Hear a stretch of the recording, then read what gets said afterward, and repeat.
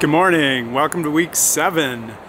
This week we're photographing ourselves in our work. Week 6 was write about yourself in your work, and in the first 5 weeks we did a bunch of different things, but among them we did some research. We looked for artists in our field, we looked for artists' portfolios in our field, and we created the all-important viewer profile. Quick reminder for those of you who don't necessarily read all the weekly info pieces, the viewer profile is not a profile of the artist you want to be. It's the profile of the person who can empower you to be the artist you want to be.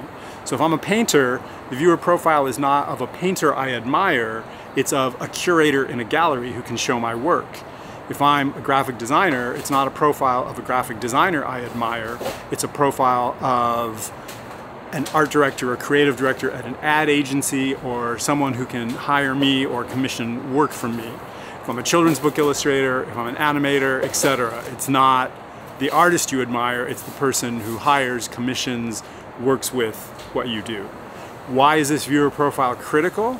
Because when you make portfolio choices like writing about yourself in your work, photographing yourself in your work, there is no absolute best way to write about these things. There's no absolute best way to photograph these things. It's always in the context of who you're trying to communicate to. I want as much info, as many words on, or important relevant words on your homepage as possible, but if I land on your website and you're a tattoo artist or a children's book illustrator, it should be pretty clear to me without reading a single word what you are. If you're a tattoo artist and I linked on your website and I think you might be a children's book illustrator or vice versa, there's something really wrong. So always having this viewer profile, this person that you're trying to speak to in mind, is a great way to make sure that your choices in everything you do, the work you choose to show, how you show it, how you write about it, everything is focused to communicate to your audience. Going all the way back to week 1 when I talked about making a specific choice. Don't be afraid, you've got many things that you're interested in, don't be afraid to narrow it down, make a specific choice. When I land on your homepage, I should see your name, nice big name, tell me who you are, don't make it a secret, and then under your name give yourself a title. It should say Glenn Zuckman, children's book illustrator. If I'm looking for photography or fine art or something else, I immediately know it's the wrong place. Even if I'm looking for illustrations but not children's book, I know it's the wrong place. Don't worry about cutting those people loose because they were never going to hire you anyway. But if someone is looking for a children's book illustrator, don't make it hard to find you. Make it clear right away. Glenn Zuckman, explorer of the dark and curious. So that's not a specific media choice the way children's book illustrator is, or surf and action sports graphic artist would be, but explorer of the dark and curious, if that's my title, it's gonna cut a lot of people loose right away. A lot of people are not looking for that, but again, they weren't gonna work with me anyway, so it's fine. But if somebody lands on my page and says, explorer of the dark and curious, that's my life's mission on this planet. I need to dive into this website and find out what this person means by that and what's going on there. So be specific, make it easy and immediate for the people who are most likely to connect with you to connect with you. That was our point in week 1. That's our point in writing about ourselves. So week 6, last week, was write about yourself in your work. To write about yourself, so in journalism they use an inverted triangle. What does that mean? It means get the important stuff out right away, because if most people aren't going to read the whole thing. You know, to read every word in every article in the New York Times or Al Jazeera or the South China Morning Post or the Guardian, it would take you all day. Nobody has time to read that much. So people turn through the physical or digital pages of the newspaper or whatever they're looking at, whatever their source is, and some people look at pictures or headlines or read the first sentence or the first paragraph. The most interested people, the people who you may have the most in common with and connections with, they may read all 1,000, 2,000, 6,000 words of this article, but that's not most people. Most people, the first paragraph maybe. So we talk about, in journalism, they talk about the 5 W's, who, what, when, where, why, and how. Got to get that in right away. First sentence, first 2 sentences, first paragraph. Explain everything and then get into the details. It's the same thing for your viewer profile. Get the value proposition out, what you're offering someone out right away. Make it clear, say it up front. Don't go on about you're a student at Long Beach State. Don't go on about the watercolors your grandma gave you when you were 6. Those things can come later if you'd like them to, but up front is the value proposition. Everybody who got as far as your about statement has pain that they think you might be able to take away, has friction that they think you might be able to smooth out. Clearly this is true for commercial art. It's actually, I think, true for gallery art as well. Good morning, thank you. Good morning, here we are. Food has arrived, yay! Here we are, cafe, burgers, awesome, fries. thank you. Ketchup on the side for you, boss. Great, thanks a lot. We're at the Monterey Park Golf Course and we have just received our M burger and fries. A little ketchup, a little water. So, inverted triangle, say it right away.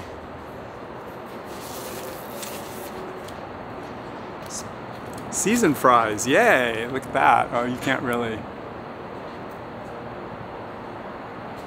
It's got herbs and stuff on it.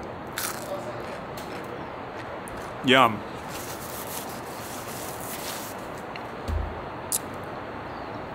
Inverted triangle, get it up front, say it right away. Value proposition. In the commercial sense, it's clear. I'm a small business owner. I need a logo and identity system. I need menus. I need print ads. I need web ads. Whatever it might be that I need. Tell me how you're going to take that pain away, take that friction away, solve that problem for me. Gallery artists, I think it's actually not that different. A curator is also a person who has problems that they think you might be able to solve. If I'm a curator at a gallery, yes, it's true, there is a constant flood of portfolios coming across my desk, people wanting me to look at their work, but I'm curating a show on some themed concept that I want to explore. I may have a lot of portfolios coming across my desk. A lot of that work is not answering the question that I'm trying to ask with this exhibition I'm curating. Where are the strongest pieces or the pieces that resonate with other pieces that I can put in this show? That's not so easy to find. So if you are somebody's answer to their graphic design needs, to their gallery exhibition needs, to their wearable art needs, to all kinds of needs in the universe of art that we all 490 folks create in many different ways, make it clear right away.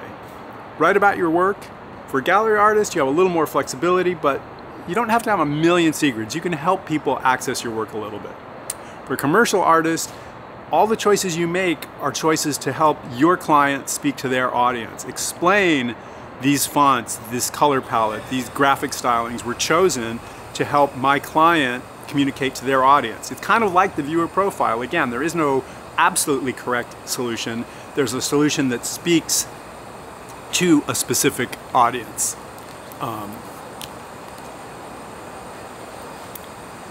Okay, photography, which is what we're actually doing this week, week 7. Again, take a look at the website. There's some info. It talks about lighting and backgrounds and really important things like that. But basically, our mission is 2 pictures. Please don't just scroll through your photo and find some shitty old photo. This is really important, serious stuff. As important as a seasoned fry. Headshot, nice lighting. Not super contrasty, probably, unless that's what you're exploring. But not dead flat. A little bit of directionality to the light. I think on the website we talk about using a reflector, window light, all those things. But a clean, simple background that presents just a great chance to see you as a person. Environmental portrait, you and your space. If you're lucky enough to be, a sculptor working with big chunks of metal and you have cool welding torches and goggles you can put on your forehead or around your neck, that's all very graphic and is beautiful stuff to photograph. If you're a graphic designer, illustrator, and you work on a laptop or a tablet or something, maybe not quite as sexy as the welder with all those tools, But you know, let's say you have a small desk shoved up against the wall of your room in your parents' house.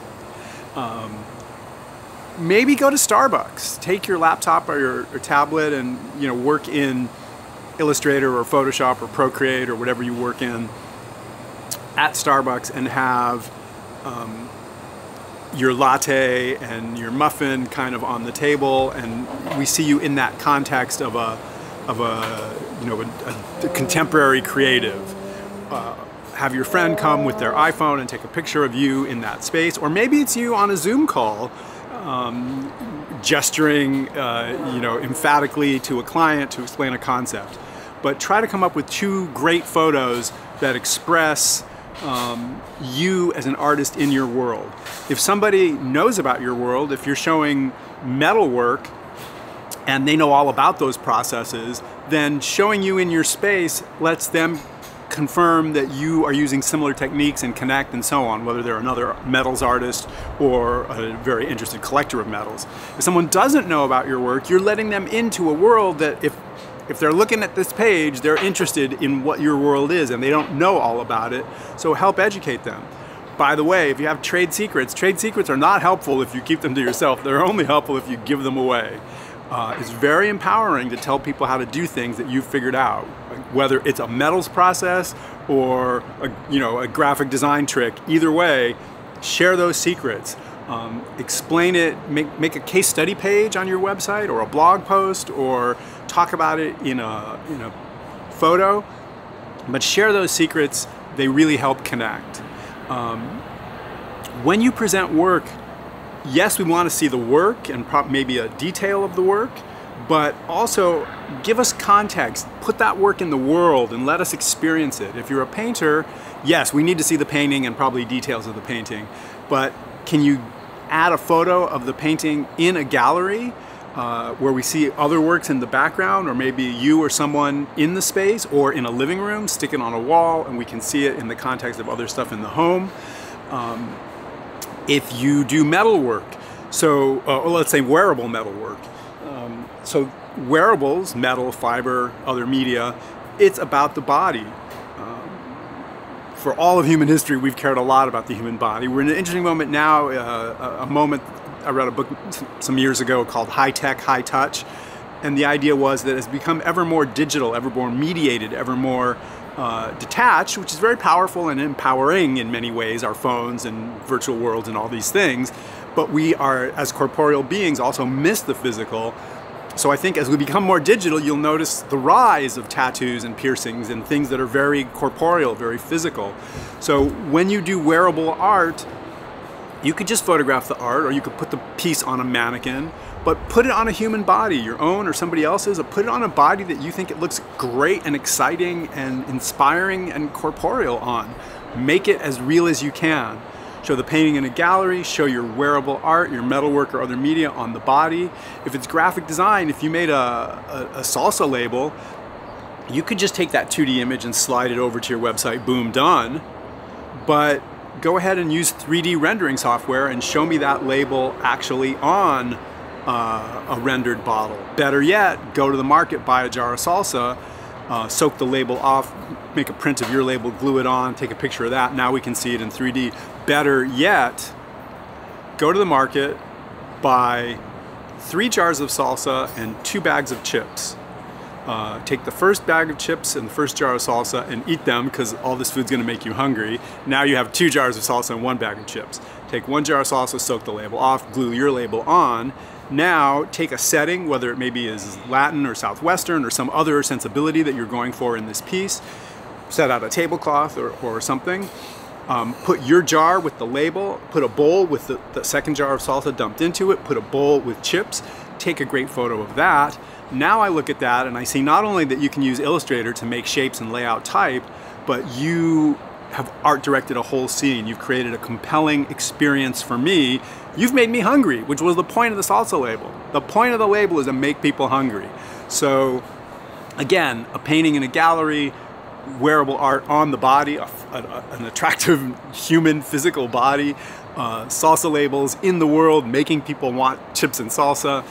Take pictures of yourself and your work, that are as engaging and as compelling as possible, that speak to the person you profiled in your viewer profile. Okay, sorry this video is so long. Shout out if I can help. Happy to jump on Zoom anytime. Happy to chat by email anytime. Make great work. Good luck with everything.